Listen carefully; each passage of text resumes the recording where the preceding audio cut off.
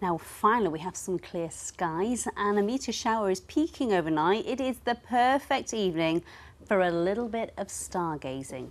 The Yorkshire Dales has been given international recognition as home to some of the darkest skies in the country.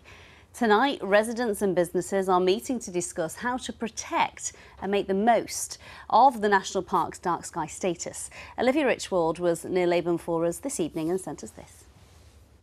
As luck would have it, tonight is a super night for stargazing because the skies are clear and crisp and the moon looks absolutely terrific. This is one of the best places in the country to view the starry skies.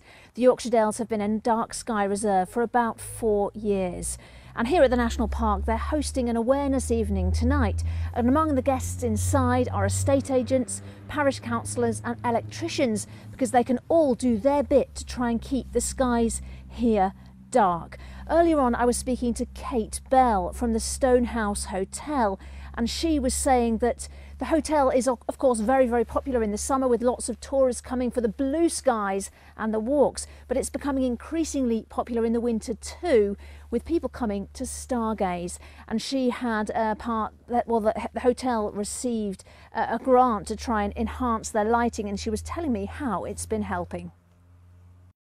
We looked at our lighting, how we installed new lighting, what we could do to reduce the lighting that was already in place. So for instance, putting little covers on the lights so that things didn't shine up, they were covered down, putting in low wattage bulbs so they weren't as bright, and lots of work around that to ensure that if somebody did come here, for instance, even though we are a hotel and obviously there's lights on not 24/7, but a lot of the time they could still see everything that they needed to see when they were out in the garden. Tonight, guests here at the National Park Centre have been out to view Saturn and the Moon through a telescope, led by astronomer Richard Darn, who's been telling me just how special this place is.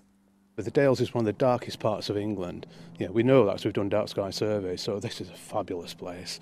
Milky Way streaming across the sky. You don't have to go to Namibia or Australia. You can come to the Dales and you'll see it beautifully, particularly this time of year. We'd prefer the moon not to be in the sky, but the moon, everyone can see it, and you see the way it lights up a beautiful landscape like the Dales at night. It's magical.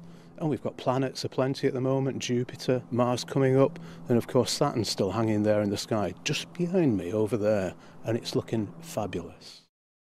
Richard was also saying that he himself lives in a very light polluted part of South Yorkshire, but he says even in our big towns and cities we can all do our bit by choosing lighting that is less intrusive, lighting that faces down, lighting that is motion sensitive, and lighting that is, well, less white and bright. Olivia, thank you. What a lovely way to spend your evening stargazing.